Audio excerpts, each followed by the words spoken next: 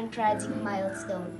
More than 210,000 cases have now been reported and more than 9,000 people have lost their lives.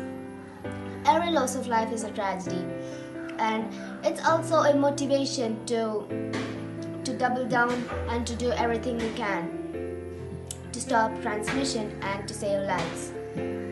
Of course, we must exercise caution because the situation can be worse. Every day we are learning more about this virus and the diseases it causes. One of the things we are learning is that older people are the harder hit and the younger people are not spared. COVID-19 is taking so much from us, but it's also giving us something special. The opportunity to come together as one humanity, to work together, to learn together, and to grow together. Stay home, stay safe. Thank you and have a nice day. Hello everyone, I'm Narayan Fatima. Today I will be speaking about importance of health during this pandemic situation. The newly discovered and highly contagious disease, COVID-19, has taken the world by storm. The lack of specific vaccines and treatments for the virus is the reason for the global frenzy.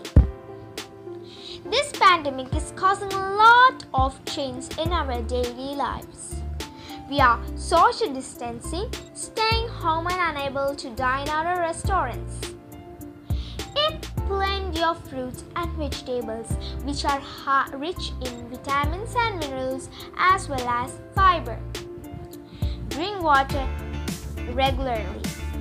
Staying well hydrated also helps your immune system. We have to exercise well.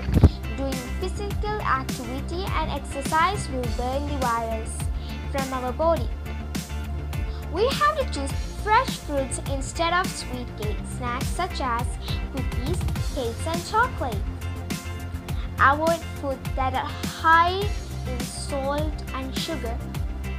We should not be scared of this virus. It will kill the COVID-19. So let's end this COVID-19 by staying home, wear masks, wash your hands. Stay home.